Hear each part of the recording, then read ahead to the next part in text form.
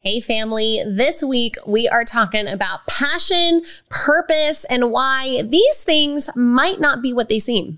Well, it's easy to celebrate words like passion and purpose, fulfillment and character, but this week we want to break them down. We want to talk about pros and cons and how you can fit them all together to live your best life.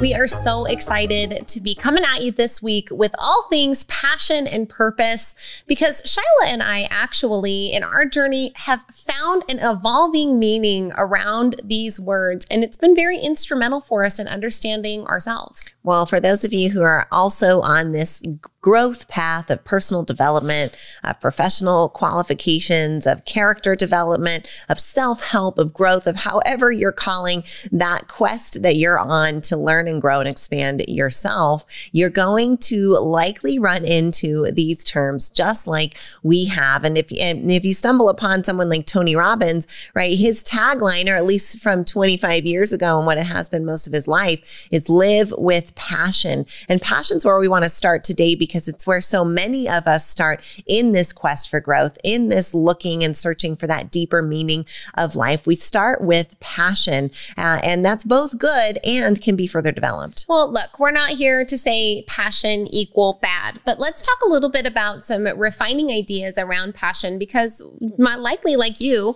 when Shyla and I very first started out on this path, we were like, man, passion is it. Passion is the place to be. We got to live your passion and you'll never work a day in your life. And all of this idea around passion, it sounds like it's going to be this awesome, great thing that you just simply can't get enough of. But when we looked up the definition of passion, one of the definitions really stood out to us. And it came down to this. Passion is strong and barely controllable emotion. Now, if we think about strong and barely controllable emotion being a driving force for our life, does that sound like a life of peace? Well, maybe it does to you, but it certainly didn't to us. I mean, strongly and barely controllable emotion, that sounds pretty volatile. I do want to be in that state sometimes, right? It's exciting. It's invigorating. You're swept away. Right, where there's momentum. We lose track of time, right? That's what passion is to me, is we want that. But it is that emotional state. It's an internal state of being. And when most of us are looking at our lives and why we're here and we're asking those bigger questions, it's about more than I want to feel good on the inside. And that's where passion stops, right? Because we're talking about a barely controllable emotion. We're talking about an internal experience. So one, it can be a rocky internal experience if we're going to use passion as our guiding light. And two, it can be something that maybe keeps us in a shallow state or pushes us to follow things that might not be healthy, right? I feel really passionate about Cool Ranch Doritos, like so good. Passionate. I get barely controllable emotion when even a bag is around me. Even just thinking about it right now, I have endorphins coursing through my veins. But if I made Doritos Cool Ranch my entire life journey and focus, and I would be pretty one-dimensional, and it definitely wouldn't be healthy, and I probably wouldn't be able to grow and expand in the way that I'm really thinking about when I think of a word like passion. So 6 years ago, 5 years ago, we used to give talks where we would tell people about passion and this being the thing that you need to find. And then we came across this definition that really helped, on this journey. We're like, okay, well, passion isn't really doing it for us. And it doesn't seem to be landing with our audiences either. So what is it? So we're doing our research. Of course, we go to John Maxwell, we go to Tony Robbins, we look at all of our mentors and our books and what we've read. And we're like, okay, we think we got it. It's this other P word. And so we added another slide to the presentation so we could talk about how this is involved. And the P word is the word purpose, right? This is about purpose-filled living, or as Pastor Rick Warren likes to say, the purpose-driven life, right? This is where we wanted to land, okay? Purpose. Now, the definition here, it's a lot juicier and way better than strong or barely controllable emotion. Now, purpose is the reason for which something is done or created or for which something exists. Now, this feels much more profound, and we're definitely getting more depth with the definition like that. But we also get something else with the definition like that, and that is almost said a bad word, a lot ton. A whole lot. A sizable amount of pressure. That is humongous pressure, right? The reason for which something exists. Like, I'm sorry if at 19 years old, you don't know the reason for which you exist. Who does? If we're lucky enough, we'll find out by the end of our lives. Or for the rare individual, there are those who say from age 6 on, I know what I want to be. I know what I was created to do. For most of us, the reason for which we exist is a lot of pressure. It's a dichotomy that doesn't have to be, right? Black or white. The reason means there could not be a reason, right? It's forcing this kind of decision and this structure around something as beautiful and mysterious and magnificent and magical as the human existence. So we really think that purpose, when we focus on it in this way, is now we're talking about an external experience, and we're talking about something that has a lot of pressure associated with it. Well, pressure and one-dimensionality, right? We get into purpose, and if you have a reason, not the many reasons for which someone was created and exists, it says the reason. So like, what is the reason? Like, I don't know. Not only is that a lot of pressure, but once you figure out the reason and you start going for it in your life, what happens when you find out, or if you find out that that wasn't the thing, right? The reason.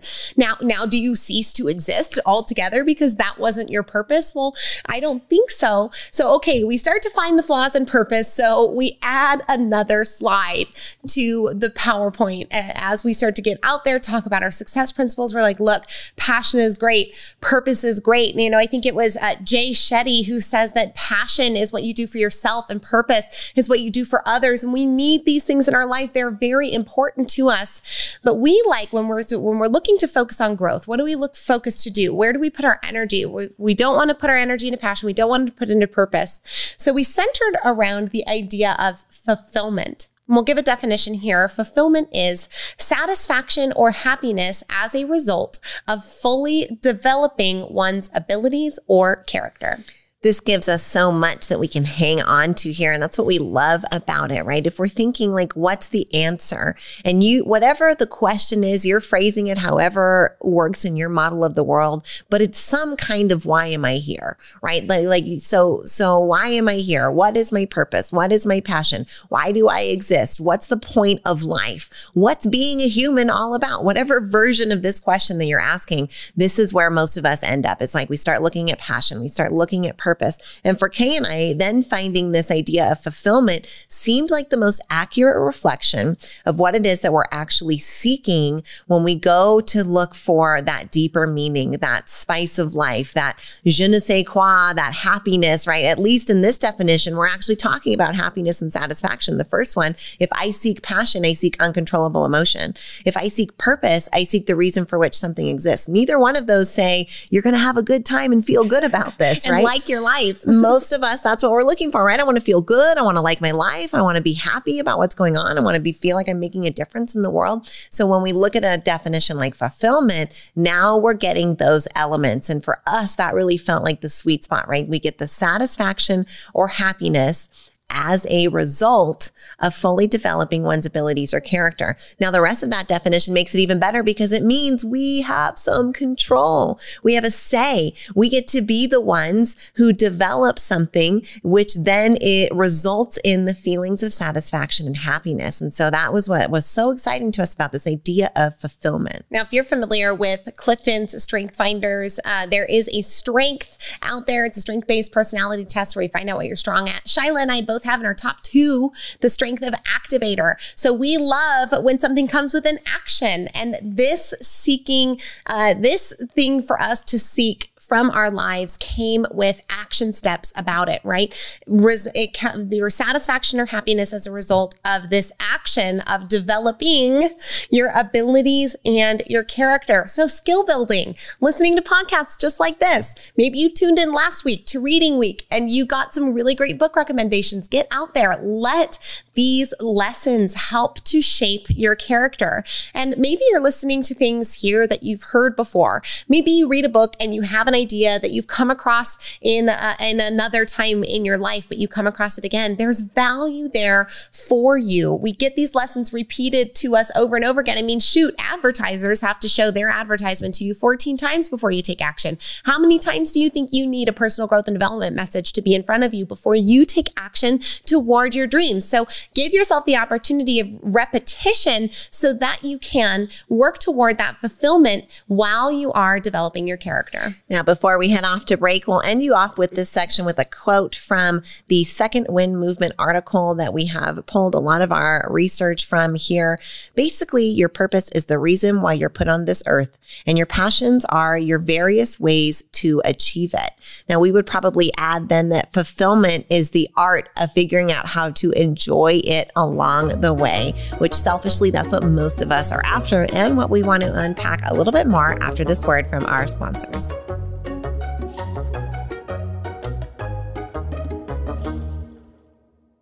We've had some really cool access to some really cool people, and we want to share it with you. We have an amazing interview series of some of the interviews we've done with celebrities like Dr. Deborah Tillman, America's Super Nanny, Dr. Joseph McClendon III, famous neuropsychologist, former professor of UCLA. We've got Dr. Bruce Lipton, author of Beyond Belief, and we even have John Maxwell, the #1 leadership expert. Your sisters want to bring you into the room with our most exclusive access. So go to kayandshy.com. Right there on the homepage, you will see a button that says Get My Celebrity Interview Series, and we would love to share our access with you. kayandshy.com. We'll see you over there.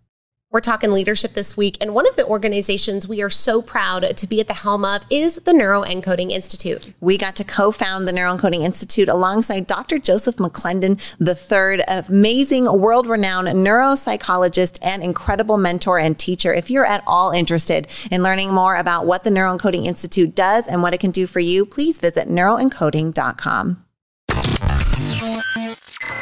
You're enjoying this episode on Angel Phoenix Productions Podcast Network. To explore a complete lineup of quality programs and media production services, head on over to angelphoenix.com or like our Facebook page at facebook.com/Angel Phoenix Productions.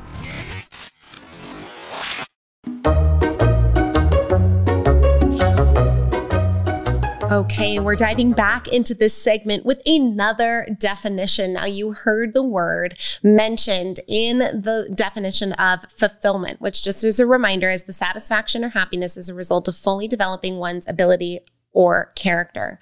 Now, this last word here is character. And we want to center here because character, and the definition of it that we like, is the mental and moral qualities distinctive to an individual. So how often are you spending time developing your mental and moral qualities? What I like about moral being placed in here is that I think that starts dipping our toes into the spiritual realm. How often are you working at your mental, your psychology, and your spiritual self in order to create more richness in your character and therefore create more fulfillment for your life, which is really just means satisfaction and happiness. Right. That fulfillment being satisfaction and happiness as a result of developing your abilities and your character. Now, those two things, abilities and character, reflect that internal and external as well, right? So we're getting that dimension that we were missing with just passion and just purpose, right? Passion's about the internal emotional experience. Purpose is about that outward reason that you were created, what you give to others, right? But with fulfillment, we get this satisfaction or happiness based on developing your abilities, right? That's your what you're doing for other people, how you're being able to serve humanity, and your character, your internal experience of who you are, why you matter, what your values are. So we get the internal and external piece here. And then looking at that character piece here, those mental and moral qualities, allowing us to even further bring in that distinguishing, right? Then on the inside, in that internal experience, we're going to have things like spiritual, like Kay mentioned. We're going to have things like our mental health that sometimes come into play there. We're going to have things like our self-talk, our self-narration, which you've heard us talk a lot about here. All of those things come into character. Plus, it's this idea that allows us to, again, separate that somewhat spirit from the voice inside and realize that we're crafting a person inside of a society that we're presenting each and every day. And that is our character, right? It's based on our behaviors that it can be demonstrated to others. And so this really helps us understand what it is that most of us are after is likely this idea of fulfillment. And if we want to find fulfillment, we do that through advancing our abilities and advancing and growing our character. I think that the misleading part about passion and purpose, Shai, is that a lot of people think that passion and purpose are things that you're born with, right? That I either have it or I don't. I'm either the 6-year-old that knew that I was going to be a doctor forever, or I don't have that. And I think that that lends a lot to the idea that you brought forward earlier about the pressure that comes with this idea of needing to find your passion and to be on purpose, because a lot of people who haven't maybe found the thing and have it be that 100% sureness might feel like they're missing the mark. While modern theories around mindset have really brought forward two types of mindset. And we see this, that there's an idea around a fixed mindset. And we thought about this a lot in the past through people, again, you're either born a star or you're not, right? John Maxwell often talks about how a lot of people think that leaders are born,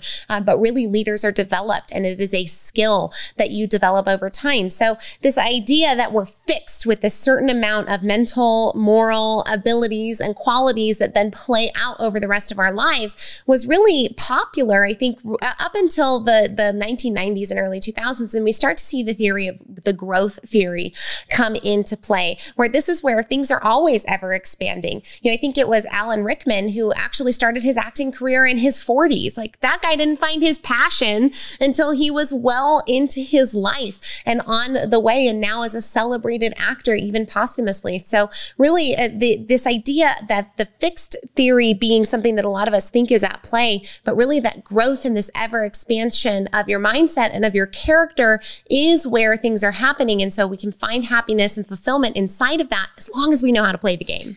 I think we see this reflected in even how we talk about these subjects from a very fixed standpoint, where we say find your passion singularly, where we say find your purpose singularly. That's very fixed. So if we take passion and purpose and make them plural, just add the S at the end, now we've got a little bit more of that ability to see this in a dimensional way that allows us to go from that fixed idea about passion and purpose to this growth idea of how passion and purpose can fit into our fulfillment path, and how those are both components of what we're searching for when we're kind of feeling that questioning sense of who am I, or what am I here for, or what's it all about. We're wanting to find this cross section of purpose and passion, internal and external, ultimately resulting in a happy experience that we call satisfaction or happiness. Well, Shyla and I are all about that satisfaction or happiness piece. And I think it's important to note that passion and purpose, while they aren't necessarily the vehicles to find ultimate satisfaction and happiness, they can add those dimensions to your life. And while they are often talked about together, they are two separate things. Now, I was reflecting on how I'm really purposeful around being a mom. I've known that I wanted to be a mother since I was a kid. I've always had that sort of purpose in my life. I knew that that was something that I wanted to do, bring forward other beings and to raise them. Am I passionate about being a mom? Not always. I don't think I can say that I am. I love my children with all my heart. I know that my purpose, and I have purpose, and I gain satisfaction and happiness as a result of developing my character as a mother and developing my skills around being patient with them and listening and caring for them. All of those things bring me a lot of satisfaction or happiness, but I am not passionate about parenthood. Like, it's not something that I wake up in the morning when my kid is crying at 4:30 and I'm like, like, I have no strong or barely controllable emotion about that. Or maybe I do, but it's not positive. Yeah, it's not positive passion. And let's remember that there is that side of passion, right? We even have crimes that are signified by an act of passion, right? So we know that sometimes that emotion does become all the way uncontrollable, and it doesn't always express healthy. I know I have intense emotions around parenthood and parenting oftentimes as well. And I also know that being being a parent is part of my purpose. There are some people who say, I was born to be a mom. That is the thing I have been looking forward to. Shout out to Robin Manukian. Yeah, I never want to go back to work. I always want to be with the kids. They want to talk about parenting and parenthood. They want to be involved in that. And that's a beautiful thing. But this example demonstrates that when we see things like that if we are only thinking about purpose and passion in that singular sense, in that fixed sense, then we don't allow ourselves that ability to say yes and, or to say that's part of my purpose, but not all of my purpose, or that I might not have a lot of passion around this, but I have commitment, right? And that's where those kind of pieces can come into play, because we know anybody who wants to be successful at anything is going to have to stay committed even when the emotion subsides. And that's, I think, one of the real big drawbacks of passion is that it is an emotional state, which means that it's transient, that it doesn't last forever. And what do we have to do? What do we know about success is that it takes consistency, compounding over time, consistent action, which typically passion runs out pretty fast. And now you have to rely on discipline. You have to rely on structure. You have to rely on other things other than passion, which means passion can't be the only piece of the success pie. Otherwise, everyone who's passionate would be wildly successful. Right. Everyone who was passionate about anything would be wildly successful. Man, Cool Ranch Doritos. Oh, they're so good. Honestly, I get more of like excitement in my belly around considering Cool Ranch Doritos than I do my own children. But would I choose Cool Ranch Doritos over my own children? No. Absolutely not. No, I would not, right? Yeah. Because that purpose of that momhood in my life and that development of that part of my character is bringing me a lot of satisfaction and happiness. So glad. Now we get to ask this question of like, okay, we get it. Passion and purpose, they're parts, they're dimensions of what we do. If we're after this kind of satisfaction or happiness game, like a lot of us are, we want to center around fulfillment. So, okay, now you know, now what do you do?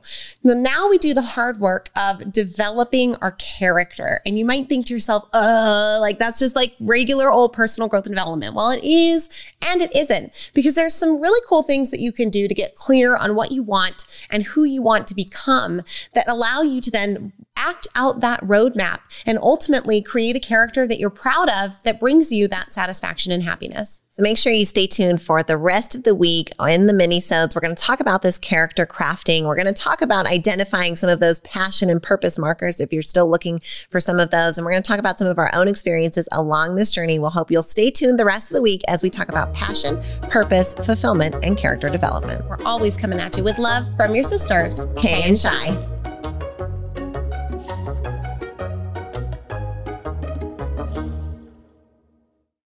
This podcast was a production of Angel Phoenix Productions. Explore more episodes of this show or other great shows on the Angel Phoenix Podcast Network by visiting angelphoenix.com. The views expressed in this show do not necessarily represent those of Angel Phoenix Productions or its advertisers and may contain language that's unsuitable for younger listeners.